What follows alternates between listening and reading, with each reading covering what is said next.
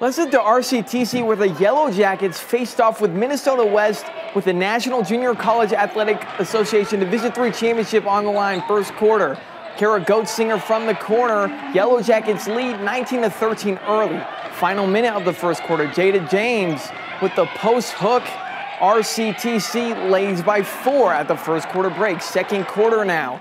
Jada James, she's been big all weekend for them, and if they're going to leave her open, she's going to shoot. She drains the three. She had a game-high 24 points. On the other end now, Minnesota West sticking with it.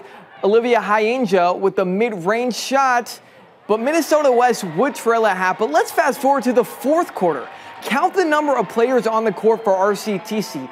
Only 4 players. Injuries and foul trouble plagued the Yellow Jackets, and they were forced to play most of the final quarter shorthanded, and that was too much to overcome. RCTC comes up short, falling in the championship 76-60, and the Yellow Jackets coach Jason Bondi spoke about the strange circumstances at the end of the game.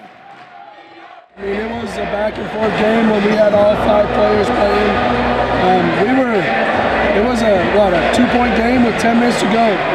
And then the foul trouble, that's one thing we talked about, is got to stay out of foul trouble, and we did.